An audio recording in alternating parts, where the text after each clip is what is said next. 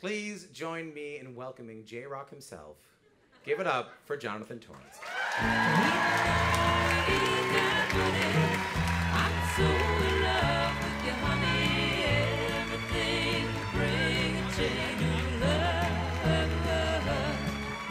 So, hi. Hi. I want to point out that when we just hugged just then, Jonathan said, were you talking about Wayne Ronstadt? Do you know why? There are 3 marginal impressions I do in Canadian entertainment. I know one of them. Is Wayne Ronstadt from On the Road Again. The other is Lyndon McIntyre from the Fifth Estate. And what's the third The one? third is Tom Power from Newfoundland. Maybe if you're like me and you grew up in Newfoundland, you have heirs.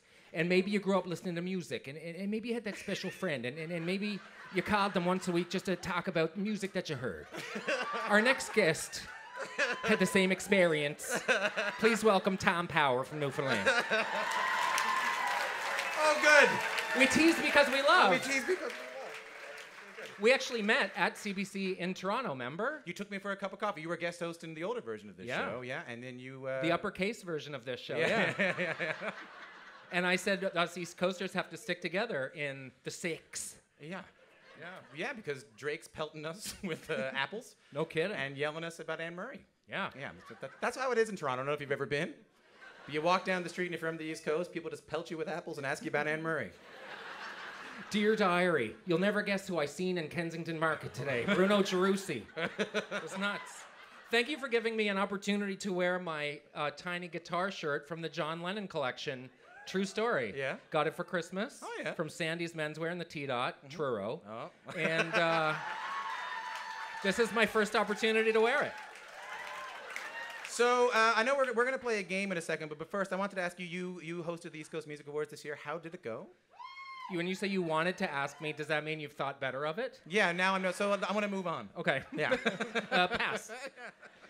It went really well. I was so honored to be a part of it, and I think the organizers did a great job of paying loving tribute to where we came from, and also celebrating this critical moment in our collective history. Why is it such a critical moment? Well, because you look at an act like Neon Dreams, for example. They won the golden ticket. They were on an arena tour across the country, and then circumstances beyond their control put them in a position where they had to prove that the right thing and the easy thing is not always the same thing. And they made a decision that negatively impacted their career, one could argue, and that's not fair, but it is important, and it was awesome. So it's great to see them perform on the show. Kinley Dowling, Incredible. as you know from Hey Rosetta, Yeah, incredible. stepped into the spotlight by herself and won 2 awards, as did Rose Cousins, as did Jen Grant. It was like PEI Ladies Night. It was awesome. It was just great.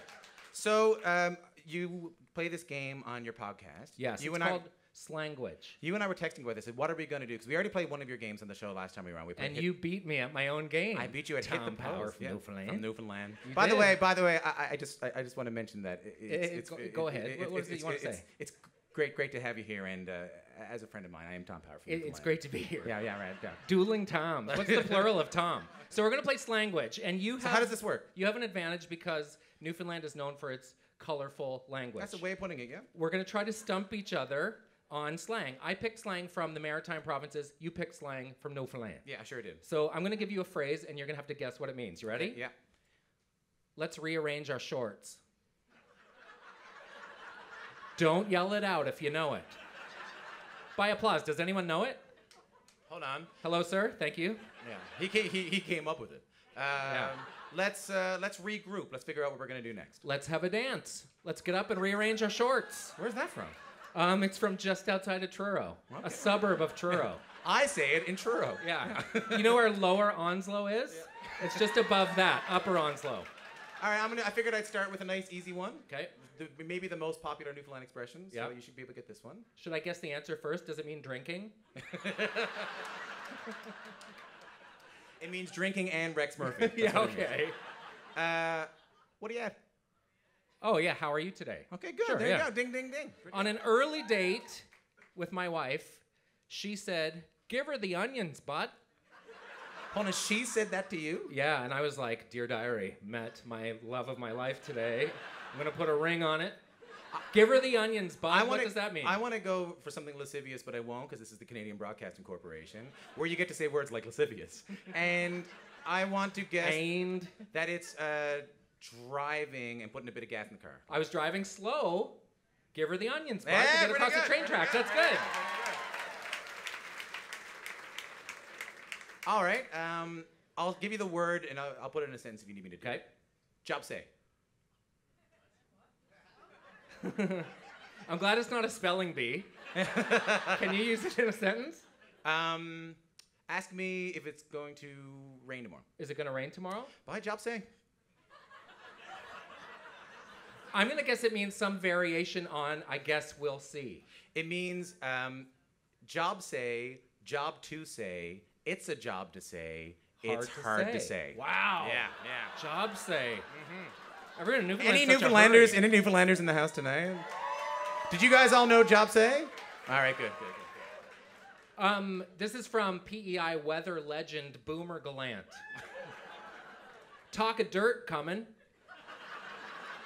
Hold on. Talk of dirt coming. Talk of dirt coming? Yeah, talk of dirt coming. I think they were on my show like 3 months ago. What? Talk of dirt coming means there's some bad weather coming. Bad weather on the horizon, Yeah, yes. right. You are destroying me at Slanguage. All right, let's do one more each. Okay. Sure, bye, don't be so crooked. Pardon? Sure, bye, don't be so crooked. Oh, okay. Does that mean someone who is unfair in a business practice? Crooked? No, it means, anybody? Contrary. Contrary. Yeah. Okay, good. So don't be so crooked. Don't be so crooked. All right, last one. Okay. Okay, this one from Bet McDonald, Cape Breton comedian, and funny gal. Were the clampers ever slippy? Now, in fairness, slippy is PEI, but clampers is Cape Breton. Were the clampers ever slippy? Does anyone know? Were the clampers ever slippy? Yeah. Were the clampers? Like glamping? Like, Yeah. being in a nice tent? No. No. Clampers, chunks of ice in the bay. The kids would try to hop from chunk of ice to chunk of ice.